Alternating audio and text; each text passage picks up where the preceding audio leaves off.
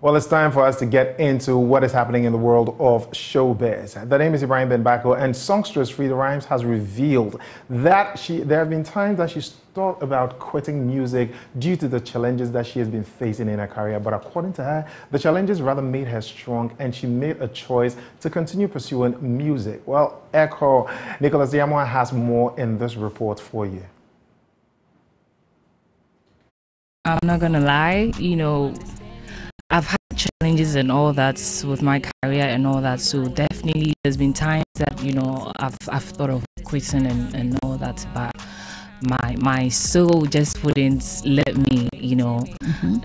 My homeboy Top Dog would tell you there were times that I told him that this thing is too difficult for me, and things don't seem to go the way I wanted to, so I think I'm tired and I want to quit. But he was like, nah, I can't quit, so yeah, I've thought about that a couple of times. But I'm still here. I'm here today, so it means that's not possible, regardless of the challenges and all that. I've learned that in life, whatever you do, you have challenges, but you need to keep on moving, because the challenges and the things that I've experienced with my career has shaped me into the woman that I am today. So no. You never got pregnant? No.